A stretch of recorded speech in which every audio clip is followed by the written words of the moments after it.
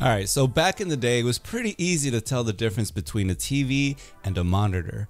But today, not so much. Might leave us wondering, aren't they the same thing by now? Welcome to Simple Cafe Vision, illustrated tutorials, short and sweet. By the end of the video, you're going to be able to know how they are alike so you can take advantage of them with all your devices. Okay, so obviously looking at the back of each is important, but what we really want to get down to is what can we actually plug into all these? Starting off obviously a PC to a monitor, that goes for laptops as well, and something like a media player to your television set. But actually what we want to know is, are these pretty much interchangeable? And actually it all depends. Simple enough on whether or not your device and TV or monitor match up with the connections. As a matter of fact, that's the reason why I'm bringing you this video, is because both TVs and monitors now always come with an HDMI port. And this is where I think some people can be pretty unsure of whether HDMI on a monitor is only for computers. Or can we plug in just about anything else with an HDMI port, like this media player? And the answer is, fortunately, absolutely yes. Because HDMI is made to send audio and video data.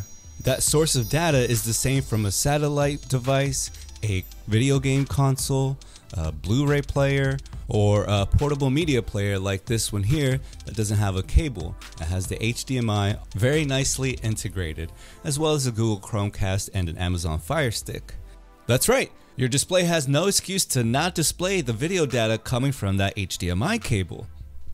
As long as the data is ones and zeros in audio and video, it's going to be able to display it just like it does from your computer. Which I think is what most of us do, of course, but hey, you can go beyond that. Use any other HDMI device with your monitor. Now let's turn our attention over to televisions. So could we take our computer and plug it into our TV set? Well, by all means, if they both have HDMI, go ahead and connect them. You can have it replicate your screen or extend out as a second display. Check out this video if you want to see me do it. Now this is for all the creative people out there. If you were thinking of plugging in your media device to your monitor, stop. Sorry, but here's the thing. Yes, your media player connects with HDMI and so does your laptop. But the thing is that your laptop HDMI port is made to send audio video signals out to another source, not to let them in from other devices. Oh, but how interesting would that be, having a smart TV on your laptop? So if they're so alike, what makes them different then? Well, if you want to know, I'll show you on this next video right up here. And go ahead and subscribe to stay in the loop. Now, if you want to help me make more videos for you, you can go to buymeacoffee.com/simplecafe. Thanks, very cool. See you on the next video.